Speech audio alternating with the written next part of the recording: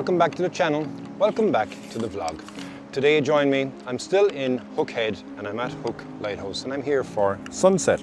It's still a clear day, so there's not going to be much in terms of clouds or colour in the sky, but I'm still hopeful that I'll get a couple of nice shots from this very, very impressive location. This spot actually is excellent when you get a good swell because you get a phenomenal surge of the water that hits the rocks that are below us here. And whilst today is going to be calm, I still think there's going to be some nice light on the horizon once the sun will dip down below the hills that are in the distance. So yeah, let's go. Let's see how we get on here today at the mighty Hook.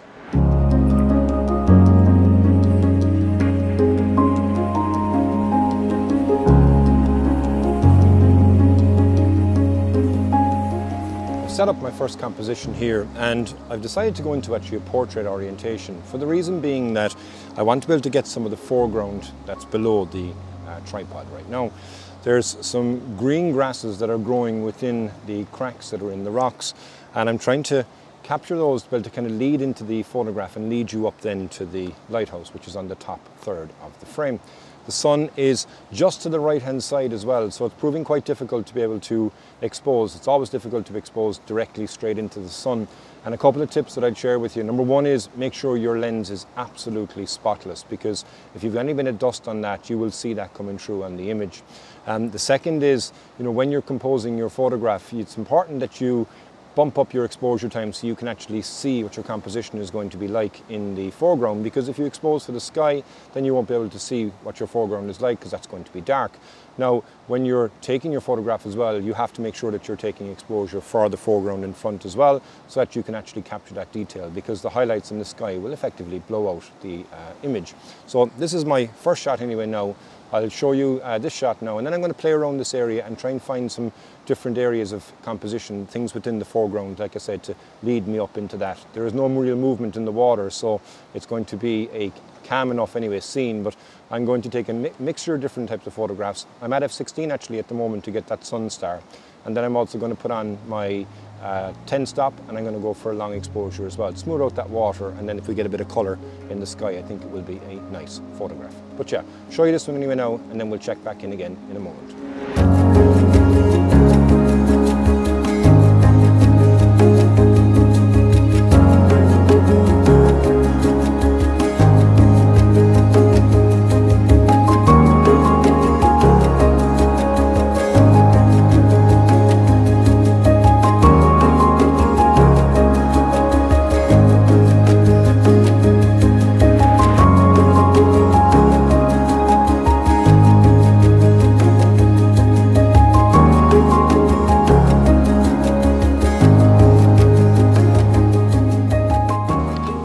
While I've been exploring around these rocks, I noticed there's a groove in the side of the cliff.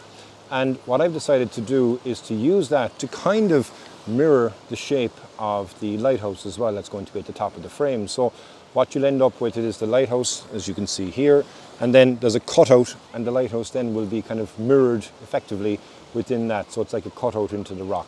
It's a challenge to expose because I'm shooting directly into the sun. Still hasn't dipped below where it's going to be comfortable for me to be able to take some longer exposures, but I've taken 2 exposures, one for the foreground and then one for the sky. Now I also as well have my equivalent, my 10 stop on, so it's allowing me to have a longer exposure to be able to kind of smooth out the water, because with the very minimal movement that's in the water as well itself, I kind of want to have that more placid and more calm. So by having the longer exposure, you smooth all that out as well. It becomes less of a distraction. So what you'll have then is the lighthouse, like I say, in the top of the frame, top third, and then the bottom third here is that groove, that cutout, and then you'll have the smoothness of the water as well in between that. So yeah, that's the next shot anyway.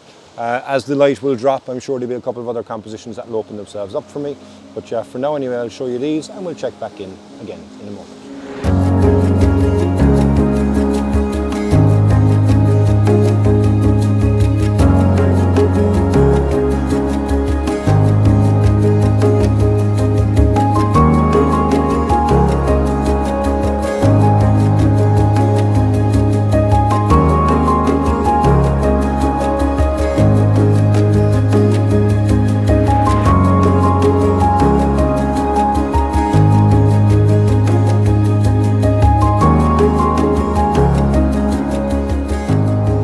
sun is just starting now to dip, and it's giving me a nice bit of a glow on the sky.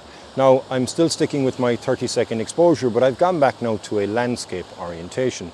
And by doing that, I'm including as well a bit of the cliff that you can see here before me to kind of create that bit of separation and have that foreground interest as well. I'm excited now to see what the sky will do. Even though there's no clouds, I still think it's going to be some nice light anyway, and it'll lend itself nicely, I think, to some long exposures. So yeah, everything at the moment is 30 seconds anyway. That'll probably change, maybe might even go up as the sun will dip below the horizon and go out of sight. But still nice in here right now to have that ball of glow on the right hand side of the lighthouse as well. And I'm enjoying these shots as well so far. So I'll show you this shot now, and then I think we'll wait and we'll check back in once the sun has dipped below.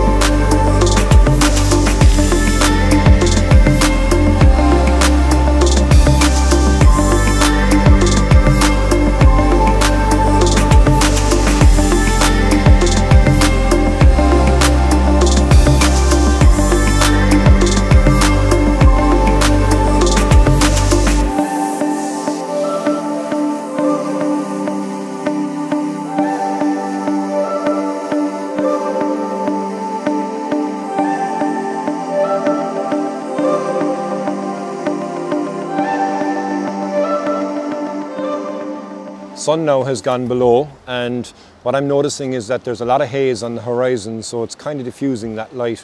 Might be good, might be bad, I don't know. On the back of the camera anyway, it looks nice, but I'm sticking with my 30-second exposure anyway for now, and I'll wait and see, because I may or may not get any sort of afterglow that'll light up that sky, because there's not much really in the sky to catch it. But we do have that band of haze which is sitting nicely behind the lighthouse. So what I might end up doing here is zooming in to 35mm to be able to get rid of the foreground and just concentrate on the lighthouse with that glow that's actually behind it as well.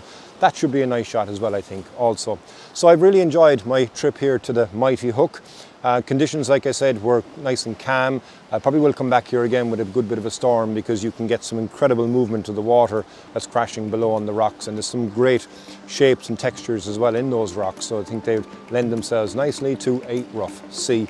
So I'm going to finish up, like I say. Thank you very, very much, as always, for joining me. I hope you've enjoyed coming on this adventure. If it's your first time on the channel, please do hit the subscribe button, give me a like, give me a comment, and until the next time, Slán go fóill.